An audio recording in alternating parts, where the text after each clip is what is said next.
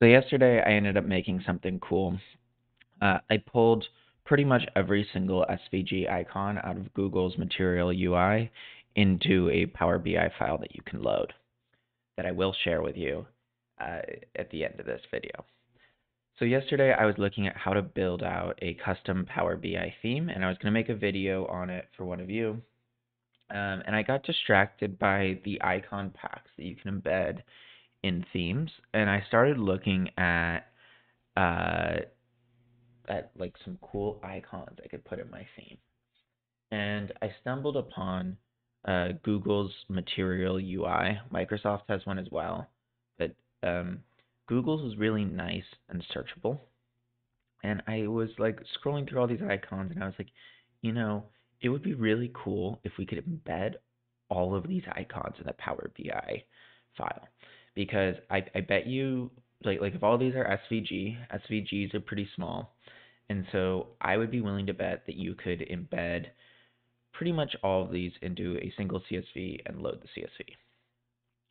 So I went to their GitHub and I checked out their license, and their license is an Apache 2.0 license, which if you Google Apache 2.0 license commercial use, it's permissible. You have complete freedom to access and modify them, so we're good there. And then I looked at the size of this repo, and it's really big. Well, actually, I didn't look at the size. I tried to download it. It's in the gigs, so that wasn't gonna happen. But then I scrolled down and I found this material design SVG. And when I click into this, in here they have just the SVG files. It's not all of them, but it's a good 2,000 SVGs from Google's Material UI, a little bit more. And I went ahead and I downloaded them. And when I downloaded them, I got an extract that then I could go in. And if I go in and look in here, we have, if we go into the SVG folder, all of these SVGs. And if you look, they're really, really small. But I needed a way to load all of these SVGs in one single place into Power BI. So I whipped out some Python here, and I'm going to be honest, I'm not the best with Python. So this is probably could be a little bit dirty, but I'll walk you through what I did. First, I fed it the path of where the SVG icons are that I wanted to load. Then I gave it the prefix that will tell Power BI what an image URL is. So in this case, it's an SVG, so I'm giving it the SVG prefix. I then created an empty data frame with two string columns, icon name and icon image URL.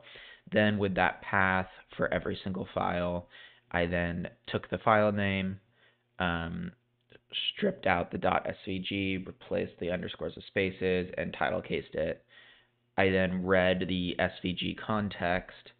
I then inserted in a current color piece into the path, which should allow us to manipulate the color on some of them. Not all of them, but it should. And then I appended that icon for every single file onto the array, which then finally I exported out to a path. So you might be wondering, well, what did that give you? And the answer is this. Ta-da! It is a CSV of 2,123 SVG icons that are free to use for commercial use. That, if you look at the properties, is less than 1 megabyte. So, how do you use that in Power BI? Well, you can just frankly load the CSV. So that's what I did. I loaded the CSV, promoted headers, of course, you got to do that. Then I went down and I told the image, I set the data category to image URL. And then I also created a measure that basically is just taking the max here of whatever I set.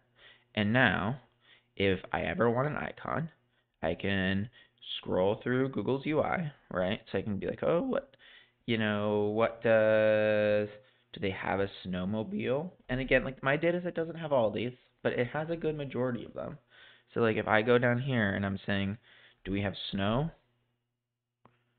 There's a snowmobile, right? I can now go here, select that, copy it. All right, I can go now back into my icon and I can go, okay, give me snowmobile. And just like that, I now have an SVG icon of a snowmobile. Now you might be like, oh, well, that's really small in your card. Don't worry. You can just increase the pics, right? So I now have large snowmobile, right? And then you're like, oh, well, I don't want it in black. Well, that's where you can use the substitute video or the substitute function. So you can go substitute, right? And then my text is going to be the SVG, my old text, right? And then I can insert it in my hex. And if we go over to my old text, if you notice, I'm inserting in current color, right? And I can go right there. And then I can go current color, or hex color. We'll go hex color, right? And I can go here and I can be like, oh, I want my snowmobile to be, maybe I want it to be lavender, and I can grab it here and I can replace it like that. And now I've got a lavender snowmobile. So this is 2,000 icons in a single CSV. It's less than a megabyte that you can load into your data model and use for commercial use. Like how cool is that?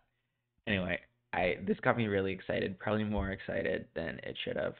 But if you're interested in learning about more cool things like this and kind of following me along as I go through some of these adventures, please subscribe. And if you're interested in having me make a video on a particular topic, let me know in the comments. And I might get distracted while making a video for you and come out with something unrelated, but that I hope you find equally as cool. Thanks for watching. Oh, also, you can download this CSV at my GitHub. I'll link in the description. So, yeah, thanks.